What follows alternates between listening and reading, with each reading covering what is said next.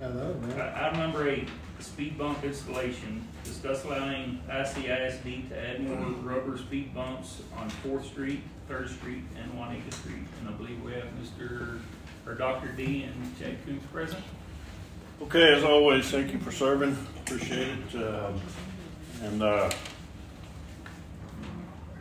The issue here is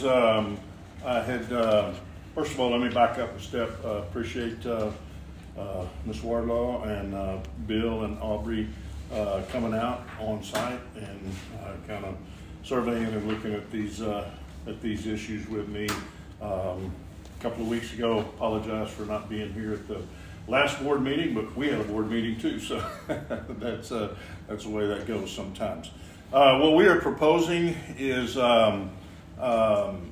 if you can picture, I had given Bill and Aubrey a diagram there, kind of working from west to east in between 5th Street that runs, I guess, north and south in front of the daycare, coming off of 5th Street back to 4th Street. The school has repaved all of that Juanita Street. Looks very, very nice, and I think that's going to help us a great deal with vehicular traffic and incoming bus traffic for a number of events and everything else. We're the first of 4 speed bumps that we're proposing to put in would run across Juanita Street, basically in between the set of 8 tennis courts, about halfway down between 5th and 4th, in between the set of 8 tennis courts and where Mr. Harkey's property is. Okay.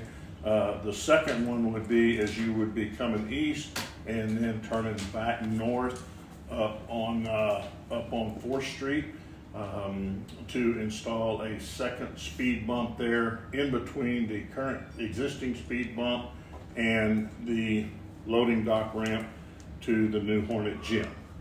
Okay.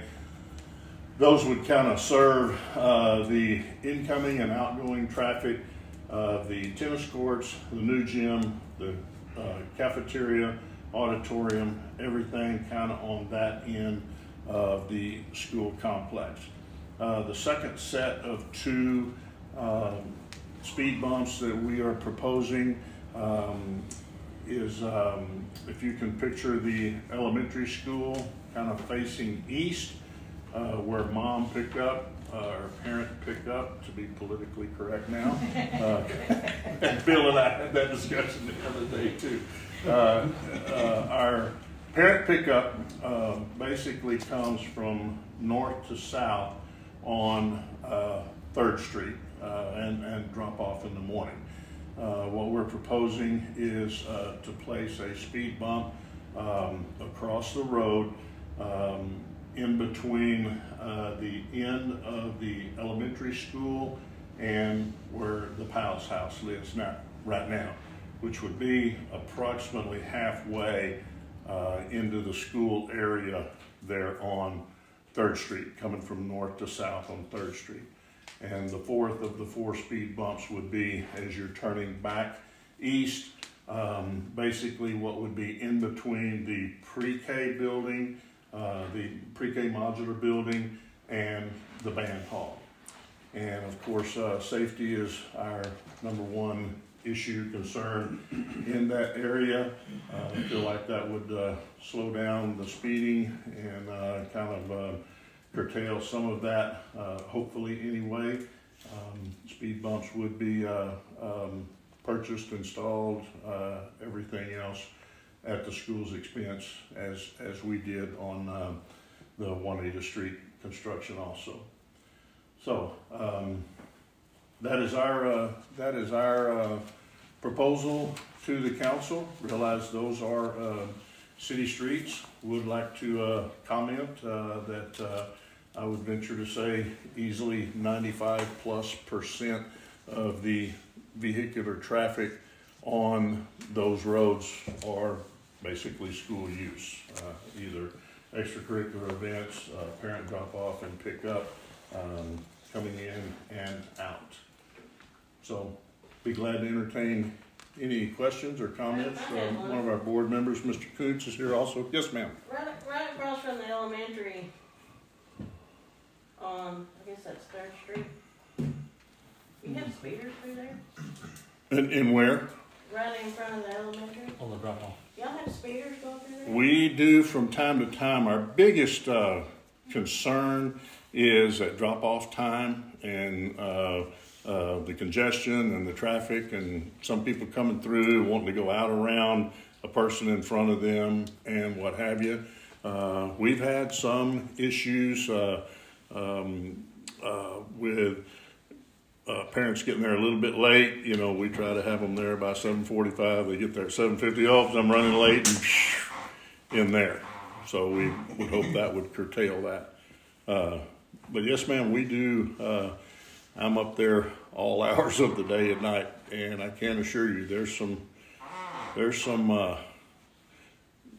definite excess of the speed limits along in there. Of course, school zones are typically you try to stay about 15 miles an hour, but that doesn't always happen. So that's our objective on those. And Bill and I were talking when he came out, unbeknownst to me before my time, but there is already one speed bump coming from north to south there on 4th Street, where the tennis courts are, kind of at the foot of the food service building. And that does, I can tell you that helps a little bit. Even if they have to slow down and try to avoid it and go out around, at least it kind of curtails it a little bit. So That was a couple that I had was, I guess, for Harkey, it's right there in front of his driveway, but if we go any closer to the school, it's kind of a moot point in putting one there, right? I would think so, probably. And then, we've had people opposed to speed bumps due to, now people are just gonna go around them. What's your width on that? It's a very good question. They're 6 to 8 feet in length each. And my thought process was to put 3. 3 of them, so you're up to 24? Yes, approximately 24 feet. That would basically, hopefully go from edge of the road to edge of the road. Okay. Okay, and, you know, we were kind of chatting a little bit outside a while ago, especially at the parent pickup, it would all but circumvent anybody going around at least to the right side as they're coming in, because drop off and pickup time, all the elementary teachers are parked there already, so it's going to be next to impossible to go to the right. And so if we put 3 to 4 there, they would really be almost going into the palace property right there. In order to get around. Right. That's a tight fit. So. Okay. One thing that I'd like to just add, it's all right, it's not just during pickup and drop off, because we have kids that come and go across that road during school hours, and so it's also people coming through during the daytime. That if they're just coming through there at... Well, my thing is, when you're going through there, you gotta make a sharp right turn anyway, so I didn't see where you're getting speed going right before you got to turn. It's a dead end right there. I remember trying to see how fast I could pick my speed back up after coming around the corner. Yeah, I personally was dropping one of my kids off and witnessed a parent running late and coming across around me pretty fast, and so that's where it clicked in my head. We got to look at this. So. The deputies ever patrol that? There was one there. Sorry. There was one patrolling. That's their on, job. I mean, I'm just saying. There was one patrolling on Thursday afternoon. We had an award ceremony, and I was leaving, and I followed him. He went all the way around the school and went through that pickup line area. Just Add that. And kind of piggyback on what Mr. Koonce was saying, just by the nature of where our pre-K building is. Y'all know where I'm talking about, the little modular building that has become pre-K now. Yes, sir. And next year, with the enrollment going to be where it is, we're probably looking at one of those two houses, actually the one closest to the elementary, right across the street, that probably having to become a pre-K 3 building, okay? And even though we try to keep them in-house as much as possible, you know, they're still gonna go to the cafeteria, still go to the library, still go to the big playground and what have you. And, you know, our teachers and aides are very, very conscientious about keeping them all together, but if you're 4-year-olds like my grandson, 4 years old, they're not always. And you know, superintendent has lays awake at night for 3 reasons: an intruder, a school bus wreck, and a kiddo getting hit in a pickup situation or on a school zone situation. So we think this would be a safety, good safety move to help curtail that. All right, for clarity, for council, y'all see here on 5th Street, coming down Juanita by the tennis courts. Yes, sir. I've labeled that as speed bump number 1, right in Harkey driveway. You come around the corner to 4th Street, I put a number 2 there. I put a number 3 by the existing one at the end of the cafeteria. Yeah, come on around to the parent pickup lane. That next one would be number 4, and then you're taking a left on Juanita, and I label that as number 5. Everybody good with that? Number 1, was there any more questions on number 1? Like I said myself, that shows to be right in his driveway. Have y'all spoke to the Harkeys about that any, or? Not yet. I was waiting on clearance from y'all. I did quite a while back, even when we were starting to do the road, we had talked about that. With JW? Was he for against? That was even, yeah, that was even when the school, we were trying to buy his house quite a while back. So yeah, we kind of had a initial master plan, if you will, kind of even before we started looking at the new Hornet Gym, possibly purchasing that property, and then how we were gonna go about that. And if you've ever been up there on a tennis tournament day or something of that nature, oh my goodness. We're hoping the new road is gonna curtail some of that, but there's a lot of traffic that comes in and out of there, a lot of kids going from that tennis court to the 2 tennis courts to the other tennis courts off of Fayette, so. Is there any possibility of moving that further away from this? Yeah, we could move it back. I mean, you know, 10, 15 yards or what have you. Maybe say perpendicular to like where the little office area or the control area is for the tennis courts. That may even be better. Yes, sir.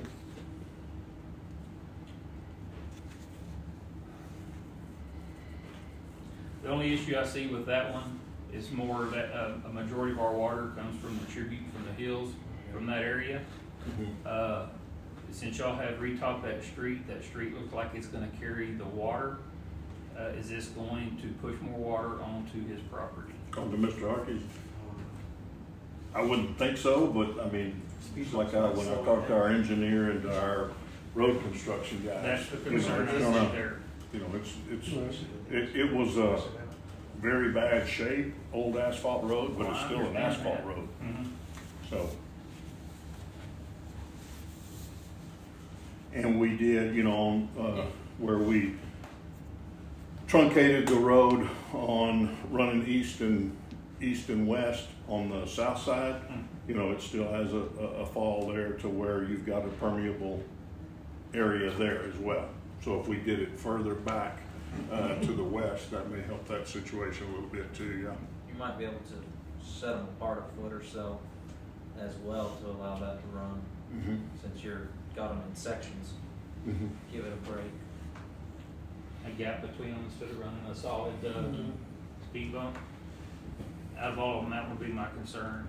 Out of all of these here, would be the number, what I would be calling the number 1.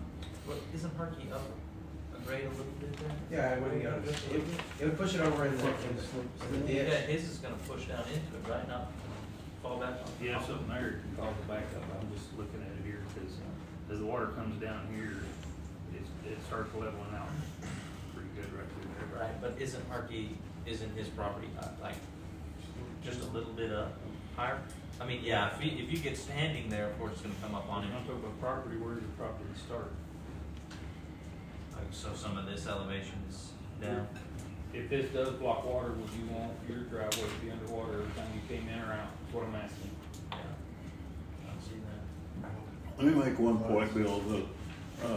Keep in mind that we excavated, all of the asphalt there, and engineers and everybody, when they came in and did the survey, the actual elevation of the new road is awfully close to the same elevation of the previous road, if that makes sense what I'm saying. So it's not like we, added this much, 3.5, 4 inches of compacted asphalt on top of that would just fall off there. It's basically the same elevation as it was before. And that's something we had talked to the engineers about.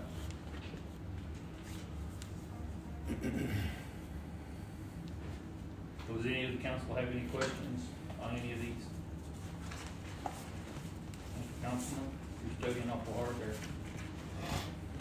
If you learn one of all of them, that's the only one I really think you're going to move, but he needs to address that with Mr. Harkey too. Yeah, that's my only concern. Work it out with Harkey. Is there a crosswalk?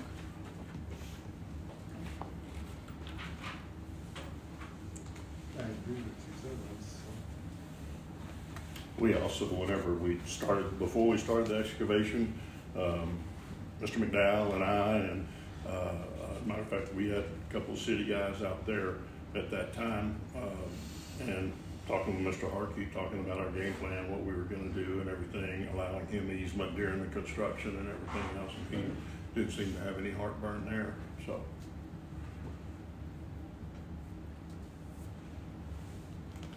No other questions?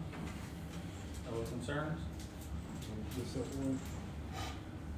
I think all the other ones is good. Or would you like to make a motion with your clarity on that one? And what's that? Does anybody have a motion? I'll make a motion to allow the Irion County Independent School District to add 4 more rubber speed bumps on 4th Street, 3rd Street, and Juanita, respectively. 4? What total? Well, They're gonna add 4, not per street. the one is already there. wasn't it? Yes, correct. That's why I said 4. A second. And, I have a motion and a second. yes. Good. All in favor? All in favor, motion carries. Thank y'all. Thank y'all very much, Mayor Taylor.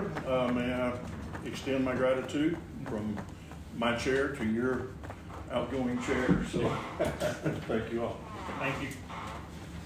We're going to supper, guys. Thank All you, sir. right, let's see. Number 9, Thank you, guys. administrative report.